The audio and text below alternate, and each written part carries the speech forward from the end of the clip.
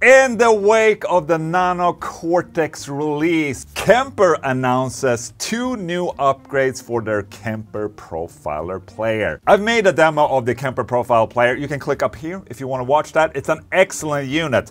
Now, in the wake of Nano Cortex release, Kemper announced 2 new levels of upgrades to the Kemper Profiler. Closing door, rig spillover, parallel path, 8 FX blocks, looper, 125 banks.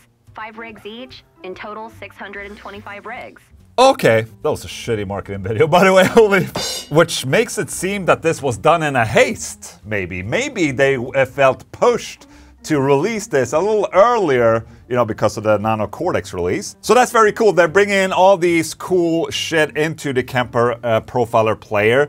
However, for a cost. If you want to upgrade your Kemper Profiler, the level 2 upgrade is $179 US, and level 3 is $149. So basically, depending on what extra features you want on the Kemper Profile player, you can decide for either level 2 or level 3 upgrade, or do both for $299.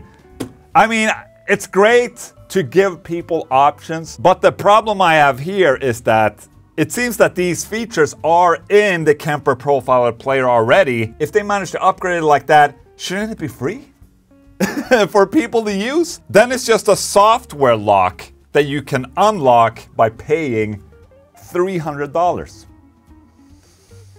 I like Kemper, but I don't like the evolution of this type of thing happening in the music industry. In the gaming world and the software world, I mean, we're already in this. I don't like that it's being brought into the music industry and the music business. Just saying. I would love to try it out though, just not pay $300 for it.